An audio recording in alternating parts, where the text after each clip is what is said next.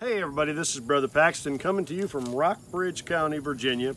I just want to talk to you for a few moments from the book of 1 Kings, chapter 19, verses 11 through 13.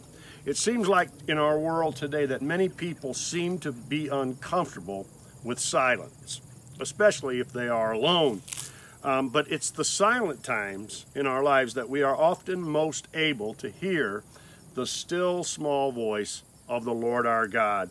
Certainly the prophet Elijah, he understood this principle. After receiving a death threat from Queen Jezebel, he escaped to an isolated desert area.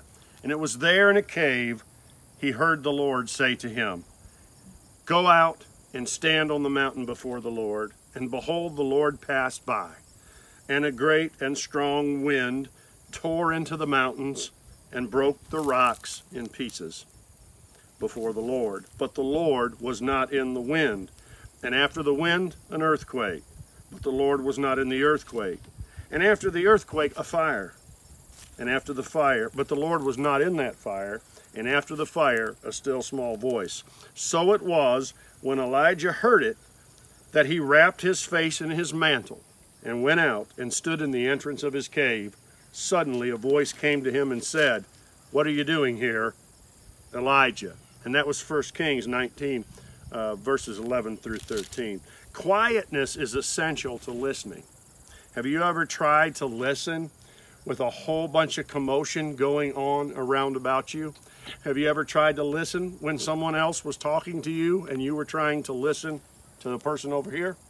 Have you ever tried to listen in the midst of a crowded room where everybody's talking at the same time?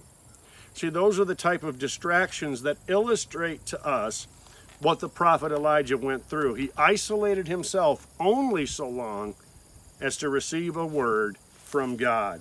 Quietness is essential to listening. If we're too busy to sit in silence in God's presence, if we're preoccupied with thoughts and concerns about our day, if we have filled our minds hour after hour with carnal interference and aimless chatter, then we're going to have difficulty truly listening to the still small voice of God. And one thing that I'm concerned about in this generation in the church is that we have got to have a word from God. Like almost at no other time in our history in the American church, we stand at the precipice of losing the religious freedoms that our country was founded on. We've got to hear a word from God. We have got to get God's mind and his heart on the situations and the issues that we face in our lives. And so we have to learn how to hear his voice. You see, it's not too hard to hear the television. It's not too hard to hear the video game. It's not too hard to hear the cell phone. It's not too hard to fritter away countless hours doing things that will make no difference in all of eternity. But we have got to get back to sitting in his presence in silence until we hear his voice. And then, of course, we must obey what he speaks to us in the silence, as his voice is the only thing that we hear ringing out across the morning stillness, a clarion call that will bend our hearts toward heaven and will give us the information, the holy information, the revelation that we need to live in this world and keep the faith of Jesus Christ in the midst of a generation that seems bent on destroying it. Set time aside to wait upon the Lord in silence. You might find that it be late night or early morning. You might find that's your most time of solitude and quiet. At noonday, a walk in the park might suffice.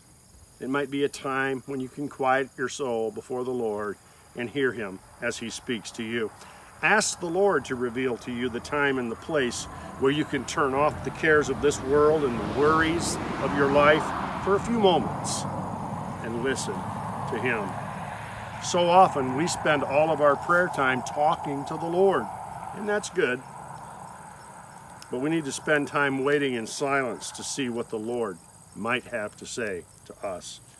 Take time to intentionally sit before him or kneel in silence before the Lord. Empty your mind of all other thoughts, concentrating on his word, concentrating on his presence with you, and ask him to speak to you. Don't be afraid to ask. God wants to reveal himself to you as much or more than you want it revealed. So just ask him, Lord, speak to me. As I sit here, a lot of times when I pray, my Bible is open beside me, and I sit, and God, as I'm sitting here and reading through the Word, and just sitting here in the silence, speak to me. Tell me what I must do in my life for the things that I'm concerned about. And God will answer that prayer.